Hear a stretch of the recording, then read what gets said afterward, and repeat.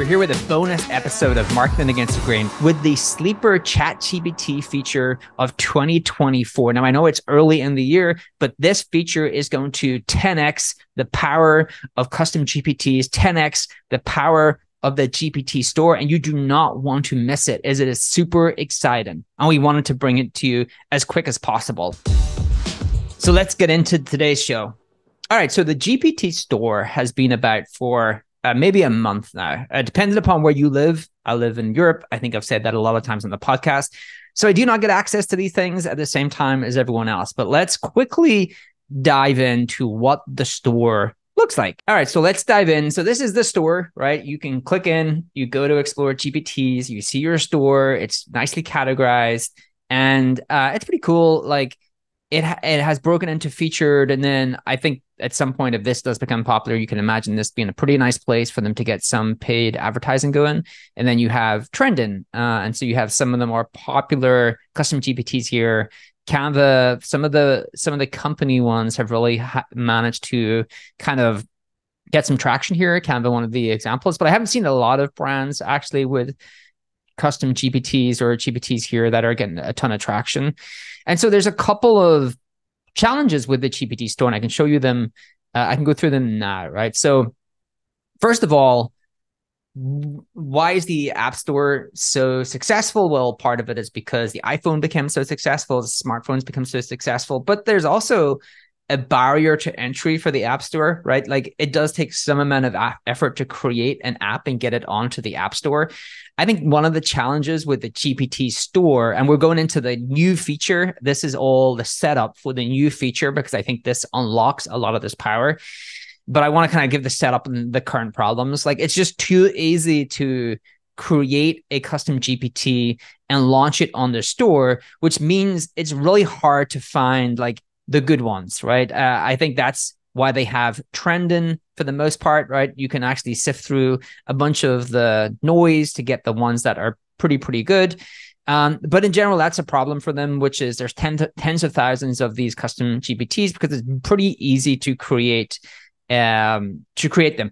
It's also littered with just pretty underwhelming custom GPTs, and most of them are underwhelming because people are just giving it a set of pre-programmed instructions and then just asking it to do things. So like quote generators, or you're a marketing instructor, but the marketing instructor is just giving it some pre-programmed instructions. Like you are a marketing professor. This is how you think about marketing. These are your inspirational marketers. And when people ask you questions, lean into these inspirational marketers and answer that in that way. That is really no different than what ChatGPT could do because they're both trained on the internet. And if you do not have proprietary data or something that makes that custom GPT unique, then it's kind of underwhelming, right?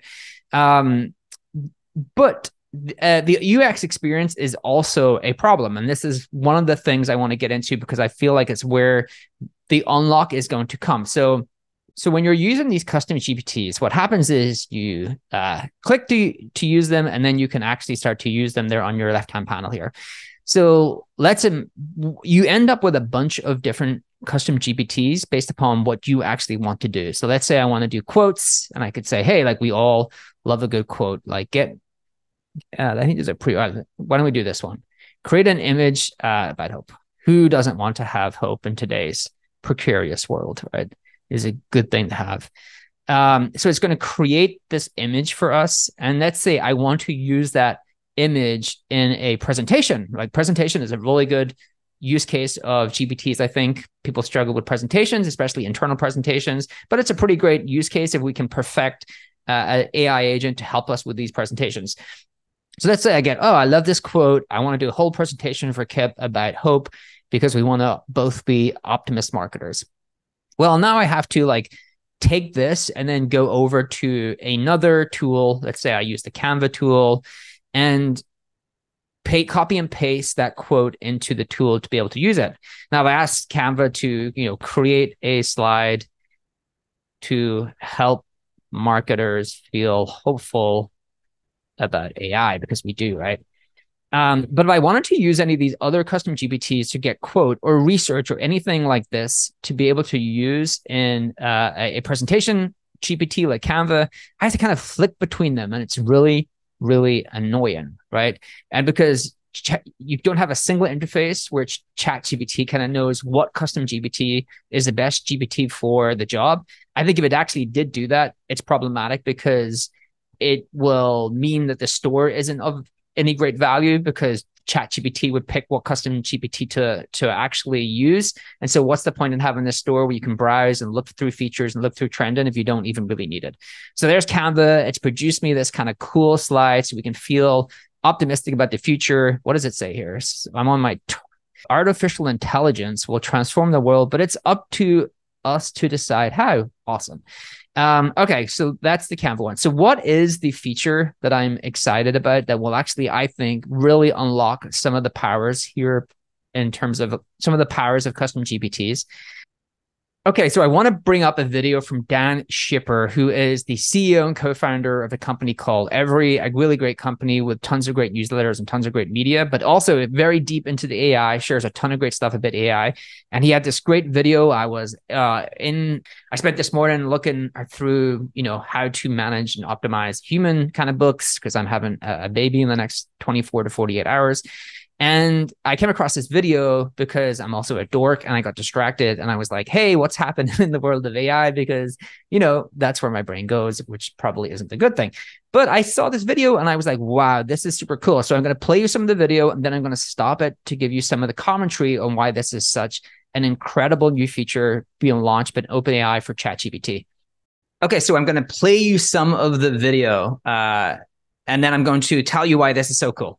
So let's play this video. And this is just regular ChatGPT 4. Regular ChatGPT 4. So here's an example. Maybe I'm writing a journal entry in ChatGPT, right? And I want to save it to Notion. So what I can do is let's just get a journal entry. All right, so he gets the journal entry. Let's go through this. Journal entry. Yes, let's go to this part. I just wrote. So I'm just going to give it to ChatGPT, right? Okay, he's doing the journal entry. Skip to this part. Into Notion over here. What I can do instead is I can do at Notion GPT. And this is Notion GPT is a little GPT I built. It's a custom GPT, uses Zapier to connect into my Notion. And so what I can do is say, hey, can you summarize the journal entry above and put it into my journal? All right. So what is he doing? He has gone to get a journal entry. He writes a lot. He has built a custom GPT through AI actions with Zapier that hooks into your Notion and can take this information and automate putting it into Notion for him. So, right, there's a couple of things going on here, right? He gets the journal entry and then he calls a custom GPT that he has created.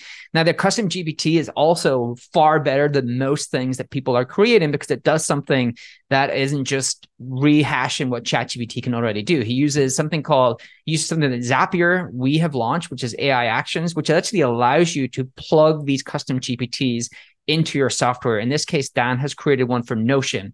And what it does is it takes the input, takes the data from ChatGPT and sends it to Notion to create a journal entry for him or to create an entry within a table. So you can see he calls it here just by adding the custom GPT and then ask it to summarize the journal entry. Why is this friggin' sick? You can now create custom GPTs that can do things in software for you, and you can call them like you can add an employee or a colleague or someone on Slack, right? So now you can really have custom AI agents built through custom GPTs, and you can actually have them using Zapier AI actions to be able to actually do real things in software. In this case, Dan, in a very short amount of time, built a workflow to be able to take things that he's brainstorming with ChatGPT, these kind of journal entries, and I skipped past the part where he added imagery and other things to that journal entry, and then he adds the Notion GPT, and then he is able to use AI actions from Zapier to send that into Notion to create a journal entry. What is so cool about this? You can actually add these custom GPTs in your core interface. You do not have to go clicking around on the left-hand panel, cutting and pasting things across these different GPTs. Now you have a central interface where you can use these custom GPTs, just like you have a bunch of different employees in Slack, right? You can app them and say, could you do this thing? Can you do this thing? And these custom GPTs are programmed to do specific tasks for you. This is bringing the future to life, where we actually have AI agents who can do specific things for us. And they are kind of like somewhat like employees of some sort. Like they can actually help us do our work. I think in the future, in your Slack or wherever it may be, you will probably have people you converse with who are humans and at them, and people who are AI agents and at them. And this is really powerful for custom GPTs, because now you can build things and use them day to day without having to try to context switch between these things in the kind of chat GPT interface. And so that is huge. I really think that is going to make the ChatGPT Store much more powerful as you integrate these things into your core ChatGPT workflow. The other thing is Dan has built a really great actual custom GPT with a really great use case that is not like most of the custom GPTs that were built, which are really just poor knockoffs of things you can already do in ChatGPT. Again, if you're just doing something and creating a ChatGPT where you're using custom instructions to do something that you can basically already do in ChatGPT, like you have no proprietary data, it's not hooked into your software in any kind of meaningful way, it's not that valuable. And so this is really important. Like he builds one through AI actions with Zapier that allows him to automate work in Notion. And if you go right to the end to the video, you'll see that the journal entries now exist, right? So like, let's just cover Dan's reaction to this. All right, it says it's been added. That is friggin' sick. Except it doesn't have the image, but right. Friggin' sick. This thing makes these custom GPTs much more powerful, and being able to use them in your core ChatGPT interface, being able to actually pre-program them with instructions on how to do things in your software via Zapier. This to me is a really great feature. It's a sleeper feature. It might not get a ton of press, but I actually think this is a game changer for how we feel about custom GPTs in the GPT Store. That's Dan, the CEO and the co-founder of a great company called Every Media Company, lots of great newsletters. So this to me is the unlock, right? Like the first version of all of the custom GPTs created in the GPT Store, I've tried a lot of them. Most of them are terrible. They suck. They're really just things you can already do in ChatGPT. This is an example of how you can both create a custom GPT with real actionable use cases. And then the UX experience has really been solved because you can just add that custom GPT and call it in the core ChatGPT interface. You're not having to flick between the different things in the left-hand panel. So this to me is the sleeper feature, because what we're really going to be able to do is customize ChatGPT to our needs through all of these custom GPTs. And we're going to have an army of AI agents to be able to do work on our behalf, because we can use AI actions from Zapier to automate our work, to automate things that we do each and every day. This is the sleeper feature. Do not sleep on it. Do try it when it is out. I have hoped that I would get it today, the same time as Dan. But again, I am not in the US. You are also lucky to get these things before me. You should go check it out, try it, build a custom GPT, add it in your ChatGPT interface, do some cool work. I hope this is a cool bonus episode and you found it as exciting and as interesting as I did. This data is wrong every freaking time. Have you heard of HubSpot? HubSpot is a CRM platform where everything is fully integrated. Whoa, I can see the client's whole history, calls, support tickets, emails, and here's a task from 3 days ago I totally missed. HubSpot. Grow better.